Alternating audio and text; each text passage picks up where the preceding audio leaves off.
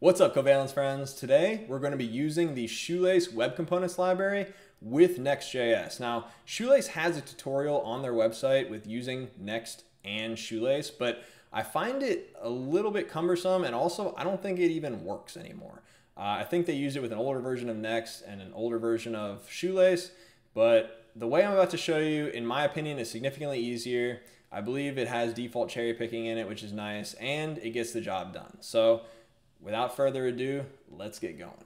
All right, so we're starting off with an empty Shoelace Next folder.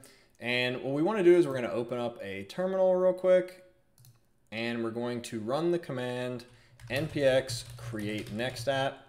And then I'm going to add a period to actually create it in this directory, since we already have it in the directory that we want. Otherwise, it'll actually create a Shoelace Next directory, or whatever you decide to name it. But it's installing all of our dependencies via yarn, and it should be pretty quick. It shouldn't take too long. All right, it's already done. Awesome.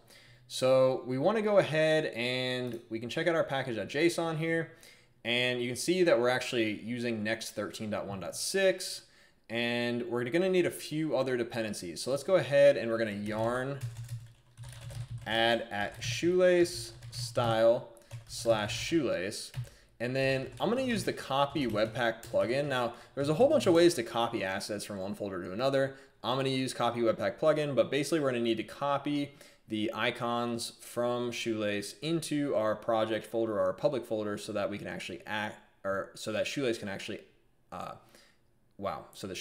actually access the files that it needs. So in this case, icon files. So we're going to go ahead and click save. Had a total brain fart there. But it should install the dependencies here, and now you can actually see we have shoelace style.shoelace. We're on version 2.0, so we're out of beta, and we can actually see the copy webpack plugin as well. And so we should be good to go ahead and change this, because Shoelace uses ESM, and so we want to also use ESM. So we're going to change the entire project to be module based. And so now we can actually pop into our next.config.js, and we'll get rid of this module.exports. We can actually just say export default next config, and we can get rid of this thing. We don't really need this. And what we're going to do is we're going to actually start importing some things. So we're going to import a function called dirname and a function called resolve, and this is from the path library. And so now we're going to import another function called file URL to path from URL, and then finally we're going to import the default export copy plugin, and that's from copy webpack plugin. So another thing we're actually going to need our global variable under dirname, but because we changed this to ESM, it no longer exists, so we have to create it. So we're going to say const under dirname equals, and it's going to be dirname. Oh, that's a function. And we're going to use our file URL to path, and that's going to use the import object, which exists now because we're using ESM, and it's going to be import.meta.url. So we now have this dirname that we can use, and we're going to actually use this here by adding the webpack property. So you could get rid of this variable. You could just say export default and then you export this default object, but we'll go ahead and just leave it this way. So and you can also get rid of this React strict mode if you want, but we'll go ahead and leave it. Why not? So it's going to be a function, and it's going to return config. So we want to make sure that we return that. It's something that's very easily forgotten, but we're going to say config.plugins.push, and we're going to use our new copy plugin, and you pass in an object, and we're going to have patterns, and that's going to be an array.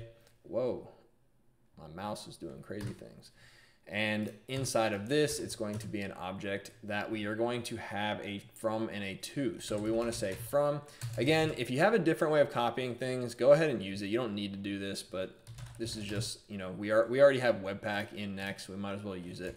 And we're going to say under dirname, and we're going to copy it from node modules / @ shoelace style / shoelace / dist / assets / icons.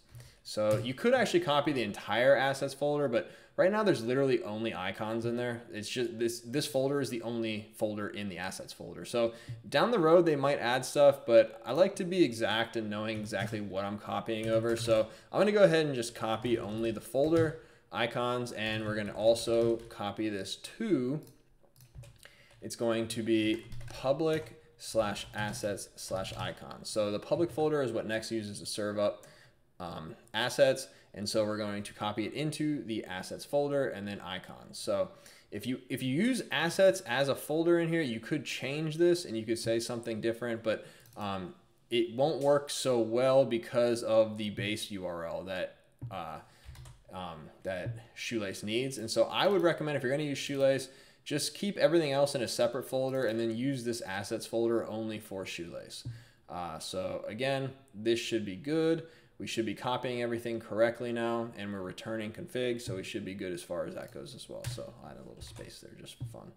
All right, so we can actually open up our pages, and we can go to _app.js, and we're going to want to import the CSS. So we want to import at shoelace style/shoelace, and it's going to be /dist/themes, and we're going to say light.css. Now you could also import dark.css if you want to use light and dark themes, but if you just want to use light, you can just import light. I think they switch between the two using a class. You could look into the documentation and you could play around with using both light and dark modes, but we should be good to go ahead and use the components now. So the deal with Next is that Next uses server-side rendering, and so we have to figure out a way to use these components only in the browser, and we're going to use something called dynamic imports to do this.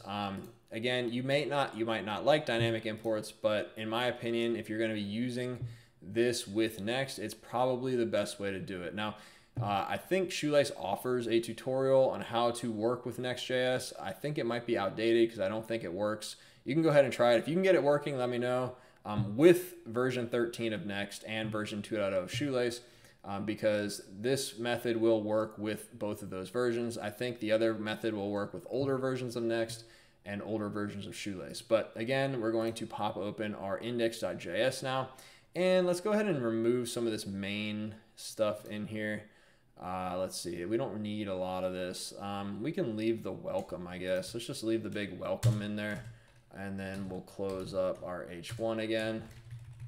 And then underneath here, we can say that we're gonna actually use the SL color picker. So let's go ahead and pop open Shoelace's website real quick. And we could take a look at some of these components. And if we want to do something like the color picker, like I just mentioned, we can pop open the React tab here, and we can see that we're actually importing from shoelace/dist/react, right?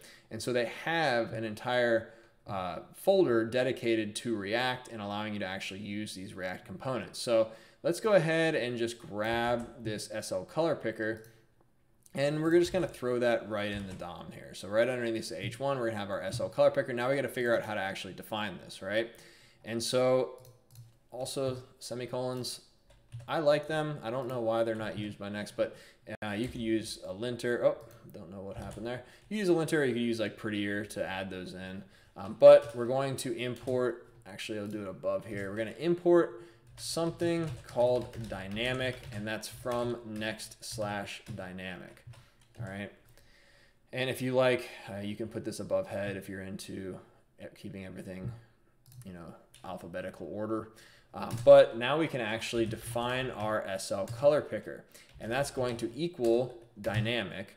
And that's a function call that we pass in another function as the first argument, and it's going to be our dynamic import, and it's going to be shoelace style/shoelace/dist/react. And if we keep going, we can see that we have all the controls in here, so we want to actually import /color picker. And that is going to return a promise that resolves to this actual color picker here. And the last thing that we want to do is we want to actually pass in options, and we want to make sure that we set the SSR to false. So that's very important. Otherwise it will fail because window will not be defined. So these controls all use window. SSR false means that it will not dynamically import unless the SSR is false, unless it's on the actual client. So now we have SL color picker. We should be able to run this. Let's go ahead, yarn dev. will be running on localhost 3000. So let's go ahead and run this. And it's building, so sometimes this takes a little bit longer on the first one. And you can see that we have our SL color picker here. So we can run this and it does work. We can see that we can select the color and we get the hex value. And we even have our little eyedropper. I don't know what you call that. But again, you can see that this works out really well. We have that in there. And if you want to now do something like an icon, let's just say, we can go back to the code just to make sure that we're able to dynamically import, or that our actual copying worked, right? So let's import, let's go ahead and just copy this whole thing. And we're going to say SL icon instead, SL icon. And this is going to be inside slash icon. All right. And now we will be able to actually put our SL icon in there. So I'm going to copy one from their site that is called this. You don't need the actual slot, I don't think. You just name it info circle. So SL icon info circle. And if we now pull up our create next app, you can see that it actually does exist, the icon, and it was actually pulling it from the localhost 3000/asset/icon/info circle.svg. So we were able to select correctly, import the proper, it actually looked in the right folder, let's just say, so we actually put it in the right folder.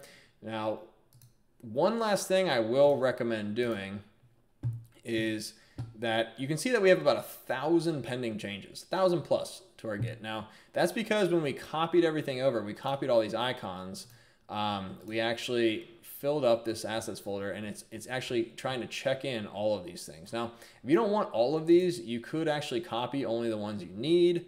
That's a little ridiculous, but it may be the way to go if you don't want all this bulk added. But remember that it's only going to be fetching these when it needs it. So honestly, just keeping these on your server, it's not very large from a file size standpoint.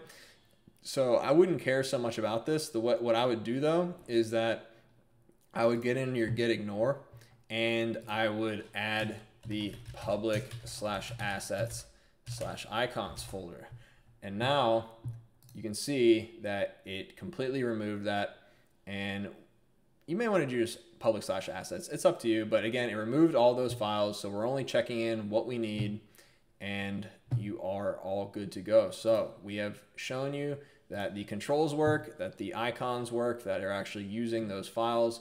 And so you're ready to continuously or keep going with using web components in Next. Now, another good thing about doing it this way is that we're only dynamically importing the control itself. And so we're kind of by default cherry picking only what we need.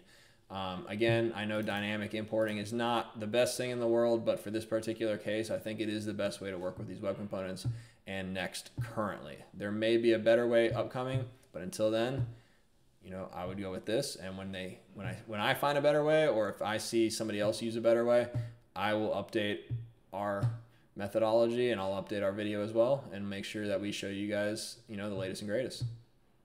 All right, so I hope that made sense, and I hope it was easy enough to understand. I hope that you guys get to actually use this and use it in your projects, and you get to utilize web components with Next. I think the web components are super cool, and I really do like the Shoelace library. I think it's awesome. And I do think it's pretty forward thinking as well. So if you haven't subscribed yet, make sure you subscribe. And if you have any questions, feel free to drop them in the comments below. Otherwise, we'll see you soon.